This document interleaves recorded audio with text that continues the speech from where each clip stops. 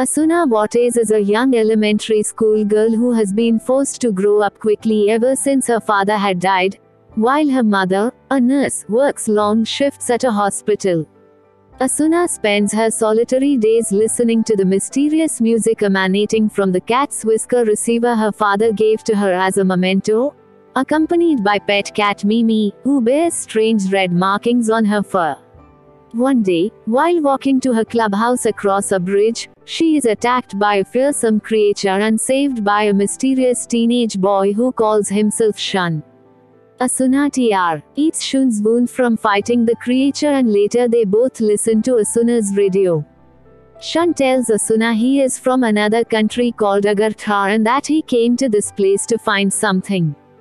He then gives Asuna a blessing in the form of a kiss to the forehead.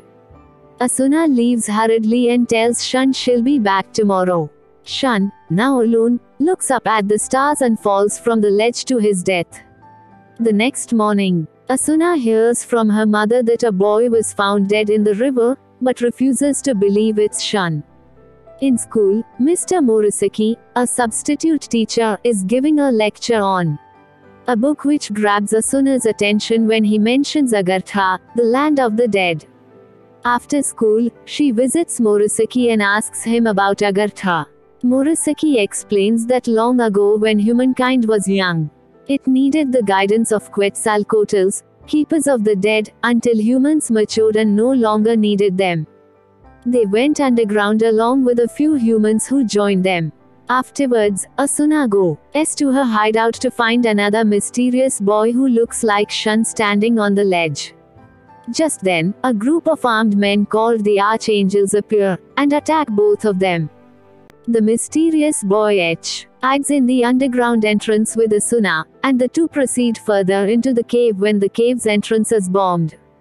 The two meet a Kakotl who has apparently lost its physical senses and attacks the boy. He refuses to kill the gatekeeper, giving Asuna his clavis, a crystal, and fights back. The Archangels interfere, killing the gatekeeper. The Archangel commander captures Asuna and asks the clavis to open a gateway to Agartha. The commander and Asuna enter the gateway followed by the boy. Once inside, the commander reveals himself to be Morisaki and the boy also reveals himself to be Shin, Shun's younger brother. Morisaki tells Shin that all he wants is to bring back his late wife from the dead. Shin leaves Asuna and Morisaki. Morisaki tells Asuna that she can go back but she decides to accompany him. They both go into the realm via an underwater entrance. Once inside, they journey to the gate of life and death which can bring the souls of people back from the dead, along with Mimi, who had snuck inside Asuna's backpack. Upon arriving in his village, Shin is told he failed his mission to retrieve the clavis, because Asuna has unknowingly returned with a fragment of one. Shinri embarks to stop Asuna and Morisaki from wreaking havoc in Agartha. Along the way, Asuna is kidnapped by a race of monsters called the Izoku. She awakens in a closed area and meets a young girl named Manna. They both try to escape but are not able to. The day begins to darken and the Izoku begin to appear, but they can only move in the shadows. In their escape attempt they encounter Shin, who helps them but is wounded by an Izoku during the escape. Morisaki finds Asuna and Manna down the river as well as Shin with the help of Mimi.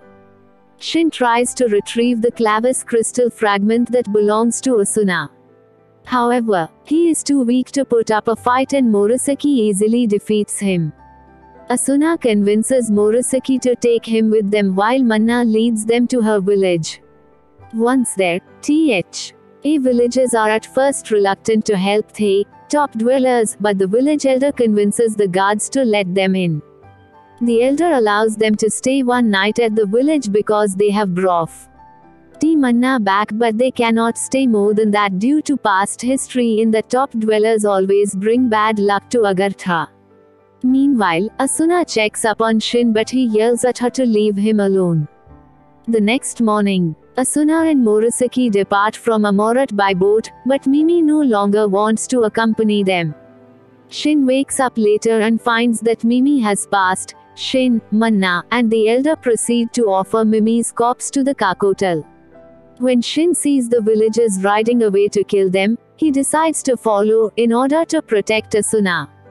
Murasaki and Asuna are walking towards a steep cliff and they are attacked by the villagers, but they are saved by Shin.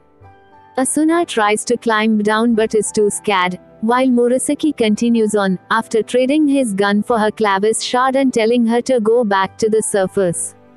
Meanwhile, Shin is fighting the villagers and is about to be killed when the villagers sense that the clavis crystal has reached the gate of life and death.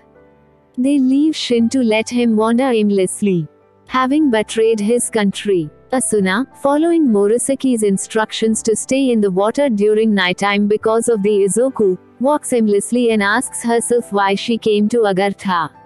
She finally accepts that she came to Agartha because she was feeling lonely. When the water dries up, she is attacked by the Izoku but is saved by Shin again. The two return to the CL. If after seeing the arc of life descending, they encounter a Quetzalcoatl who is about to die. Before he dies, the Quetzalcoatl sings its song to send all its memories into the world. Asuna now understands that the last song she heard in her world was Shun's song before he was to die. The Kakotal offers to take them to the bottom of the cliff.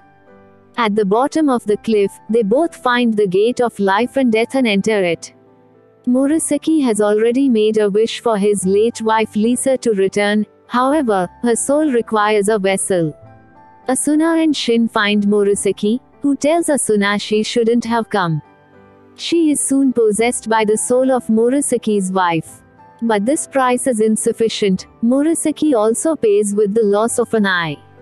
To undo Asuna's possession, Shin destroys the clavis crystal, despite Murasaki having a knife to his throat.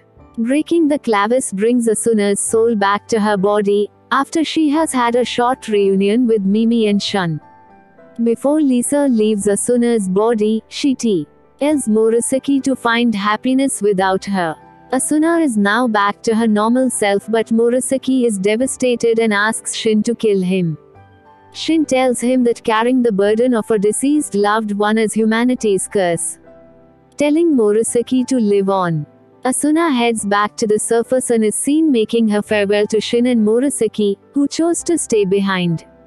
The film ends with an older Asuna looking out her window at the cliffside where she had met Shun and Shin.